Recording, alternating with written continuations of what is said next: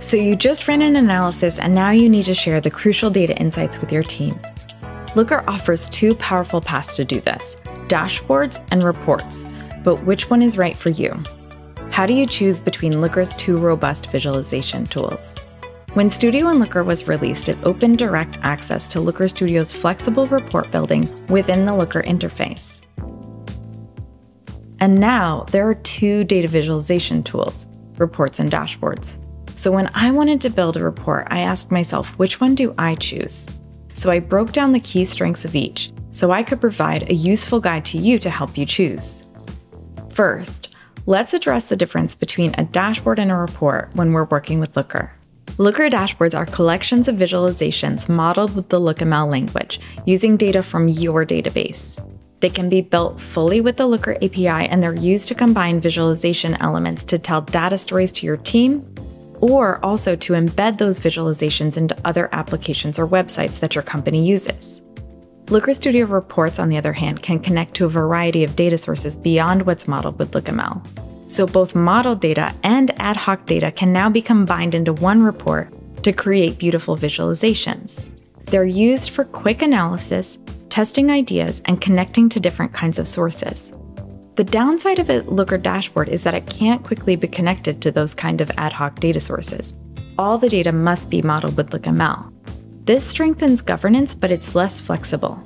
Looker reports, on the other hand, offer that flexibility because you can connect to the ad hoc data, and you can connect to the data modeled with LookML. However, when you bring ad hoc data sources and model data together, there's no centralized control over how metrics and dimensions are defined, and those reports aren't accessible to Looker's API or extension frameworks. Okay, so both reports and dashboards have great visualizations, and both can help communicate insights.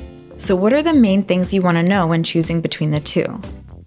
Let's talk about why you might want to choose a dashboard first. Dashboards use the business model that's built by your team. So this offers full confidence that you're choosing the right fields and communicating with the right metrics.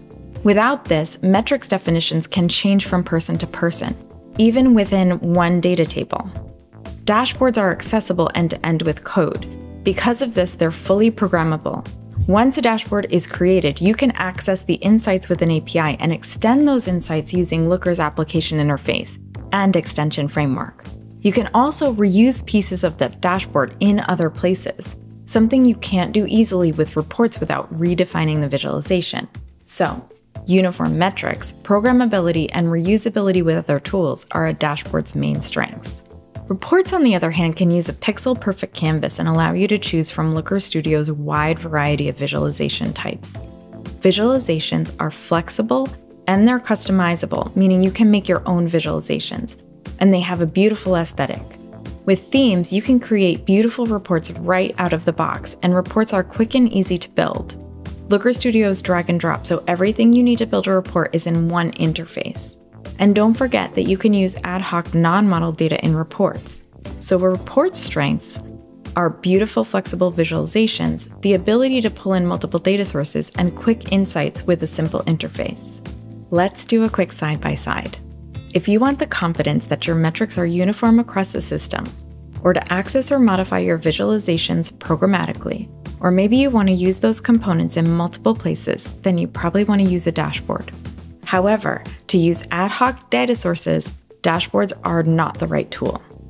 If you want beautiful out-of-the-box themes, or you want to include ad hoc data in your analysis, or you need insights quickly with unmodeled data, then a report is probably the better choice for you.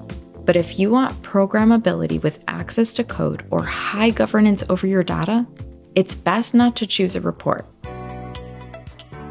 Now that you see the strengths of dashboards and reports, I hope this video can serve as a guide so that you can more easily reach for the right tool to deliver insights to your stakeholders. If you haven't built a report yet, try it out. Test it out with one of these data connectors and make a beautiful chart or two. Let me know what you're excited to build. Thanks for tuning in. I can't wait to chat again.